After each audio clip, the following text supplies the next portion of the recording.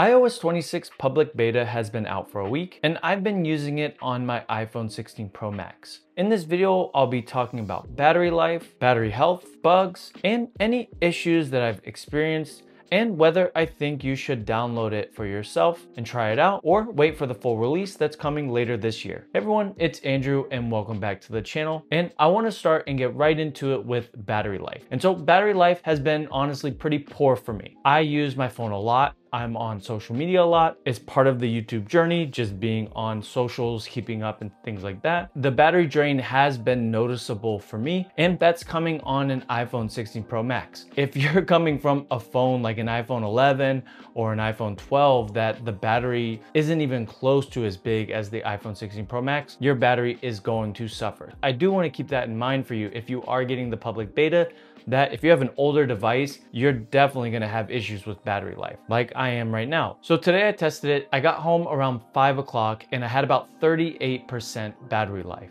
I used my phone a little bit today, not as much as usual.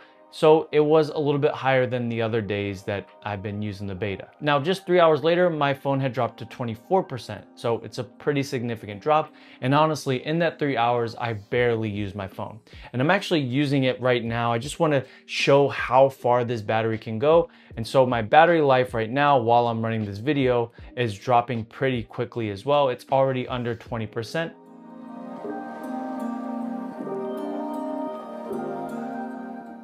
I've been on social media, I've been in my email, I've been on other apps like CapCut, editing videos. I've done everything normally that I would do on this device, and battery is just going to suffer. Now for battery health, my battery health is still at 100%, which is great. I haven't had any issues with my battery health yet. Now, as far as heating issues, I have had some overheating. Not to where I can't hold the phone, but it is a little bit uncomfortable. I noticed that it was pretty hot. I don't know why when I was checking email. So I had about 100 unread emails and my phone was just burning hot going through email, and I'm not quite sure why. The A18 Pro chip should easily be able to process all that and shouldn't cause any heating. Another time that I've had a little bit of heating is just being in my camera a lot. I can touch it right now and it feels a little bit hot. Not too hot, actually. It's feeling pretty good right now. Sometimes when I've been editing photos in Lightroom or editing a video in CapCut, it just feels really hot. And so that's kind of problematic long term. I'm sure that Apple will fix this by the final release, but that's what is happening right now in the public beta for me. As far as performance and smoothness, I would say it's actually really good. The liquid glass design is both aesthetically pleasing and just so smooth. Like iOS was feeling boring for years, and this just feels so much better in my opinion. I love all of the design changes that they've made. I have no issues with it. I love the way the lock screen looks. I love the clear icons. That just is super nice. I love the customization changes that Apple has brought. I love the option to make the clock huge. And honestly, the big thing that we're really looking at in terms of just what am I wanting to see come in iOS 26, and it's really all of the AI features that we've been waiting for with Apple Intelligence. I've grown really fond of ChatGPT. I've been using the assistant more, like just talking to it, and it's become uncanny how good the AI assistant can be. And if Apple can get to that level where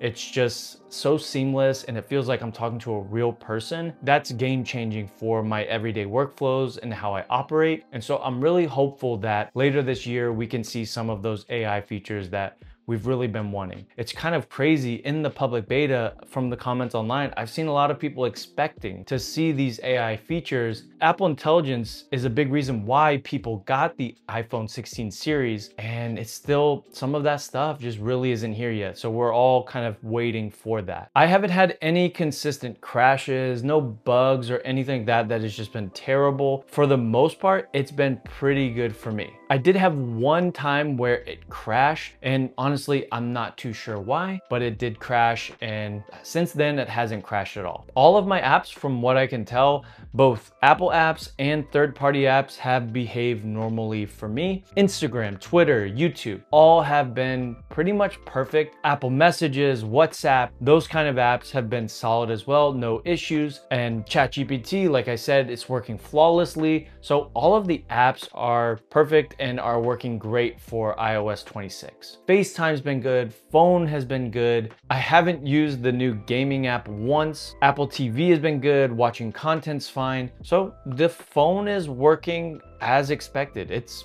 flawless. One of the things that was really complained about was the liquid glass and just being able to read it. I find reading liquid glass and looking at things on there, it looks fine for me.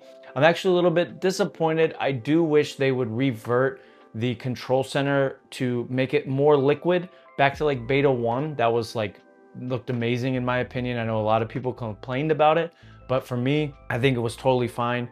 I would like to see that come back. And that has been my experience with iOS 26. So I asked some people how their experience has been like on iOS 26 public beta. And the range of comments is always funny to me. So I'll read a couple off just because it's interesting. You know, my experience is not going to be your experience. So I could sit here and say, oh, my experience has been pretty perfect, as most of the time my iOS experience is. There's going to be an iOS user that just has a bad experience. So it just varies depending on the person. This user said, not bad. It isn't quite there yet. Could be awesome when it matures.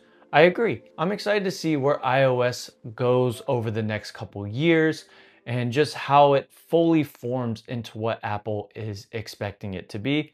I think it's exciting times. Justin right here said drains battery quicker. Definitely, battery life is going to drain a lot. Another user right here, Ryan, phone is definitely warm, but it's good. So we're seeing that, bad battery, phone heating up. Someone here that doesn't like liquid glass, iOS 26 is good, except for liquid glass, which iOS 26 is all liquid glass, but that's beside the point, which is a disaster.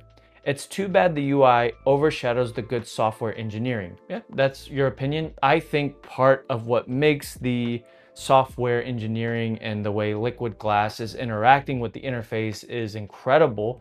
I don't think anyone has done anything like that before, and we'll probably see a ton of other Android skins and other brands copy this liquid glass design. So we'll see. Maybe it is terrible. Maybe it is a disaster. And Apple could backtrack in a couple years, but maybe not. Maybe it's the future of the way OS is going to interact and be. Jay says, really solid so far. Still seems to drain battery a bit more than usually. That's more field that fact at the moment. Yeah, I think I get what you're saying there, Jay. A bit laggy in some spots, but overall very stable and no major issues. Loving the new look. Another person, Itu, I think that's the way you say your name.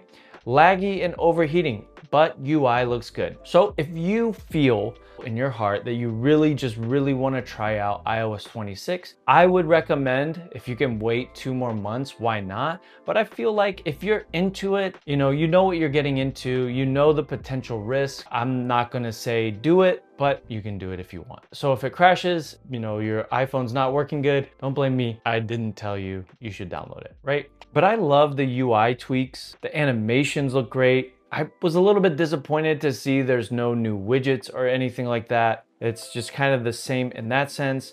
I do feel like iOS has improved. We are at the next evolution of iOS. I do think in the beginning of when the full release comes out, there's going to be a lot of complainers and a lot of people that love it. If you've downloaded it, let us know here, this comment section right here. Let us know what your experience has been like, because my experience, it's not enough. We need to know your experience as well. And so comment below what your experience has been like. Tell us also too, this is important, tell us the iPhone that you're using so we can get a, you know, someone that's using an iPhone 11 may have a worse experience than someone using an iPhone 15. So we want to hear also your experience and the phone that you're using. As always, guys, I really appreciate you all watching. I just hit 70K subscribers on my channel and I can't believe it. I really could never have even imagined that number. It's kind of hard to really wrap my mind around it, but I do want to try to hit 100K by the end of this year. And so if you're willing and you like this kind of content, please hit subscribe. I would really appreciate it. And thank you. Thank you for watching. I hope you guys enjoy iOS 26 public beta and all eyes on the upcoming iPhone event that's going to be happening in September and the full release of iOS 26 coming then. As always, guys, thank you so much for watching. God bless, and I will see you on the next video.